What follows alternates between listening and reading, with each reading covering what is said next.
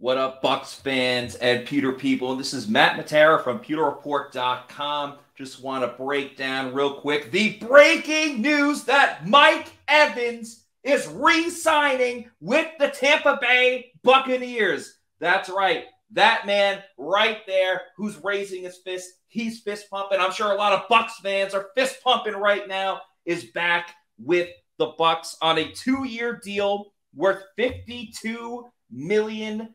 That means they got Mike Evans for $26 million per year, which is probably less than what a lot of people thought Mike Evans would get. It still makes him the 4th highest paid wide receiver in the NFL, but it helps out the Buccaneers greatly. And more than anything else, it gives a peace of mind that Mike Evans is going to be the top wide receiver for the Tampa Bay Buccaneers going into this season. They solved one big piece of the puzzle with Mike coming back to Tampa. We got to give a huge round of applause and credit and a tip of the cap to Mike Evans, Jason Light, Jackie Davidson, and Mike Greenberg to get this job done. That Bucs front office, time and time again, they have a difficult task in front of them, and they still figure out a way to get their guy. We always knew this is going to be a sentimental situation for Jason Light. His first ever draft pick as the Bucs general manager was Mike Evans. Mike's been with Tampa Bay this whole time. And it's very cool, too, because it's only a 2-year deal. So if Mike keeps it up, he's kind of betting on himself, hoping that he can get another big payday after that. The Bucs don't necessarily have to break the bank for him at the moment. Remember, he is 30. He'll be 31 in August, on August 21st. So there is a little bit of that risk, that roll of the dice, that maybe Mike starts declining. But with his workout regimen, the way that he is just an absolute dog every time that he hits the field, I don't think that's going to be happening anytime soon. So once again, 2 years, $52 million. That's $26 million per year.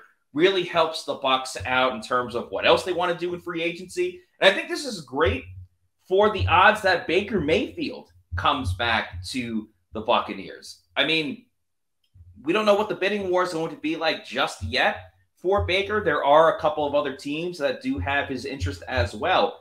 But now you have this as another bargaining chip for the Bucs. Hey, Mike is back. You had your best season with Mike Evans, and the deal that he took gives the Bucs a little more room to spend a little bit more money on a player like Baker Mayfield, get that band back together, now get to work with Liam Cohen for the first time, who will have a similar offense to what Tampa Bay ran last year. So all good news. Let's remember, Mike is coming off a great year where he had 79 catches, 1,255 receiving yards, and he led the NFL. Granted, he was tied with Tyreek Hill, but no one had more touchdowns than Mike Evans last year with 13 on the season.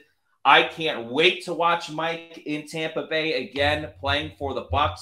I hope the odds makers give Mike a very low number in terms of his receiving yards on the season, so I can smash the over on that when Mike hopefully reaches 1,000 receiving yards again. Remember, he's still kind of building that history, building that record of consecutive seasons with 1,000 yards.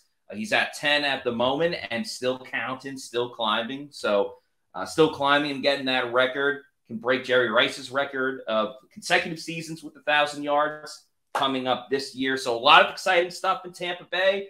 There were a number of free agents that the Bucs had to get to. Mike Evans, Baker Mayfield, Antoine Winfield Jr., Levante David as well. And, of course, wanted to sign an extension to Tristan Wirfs.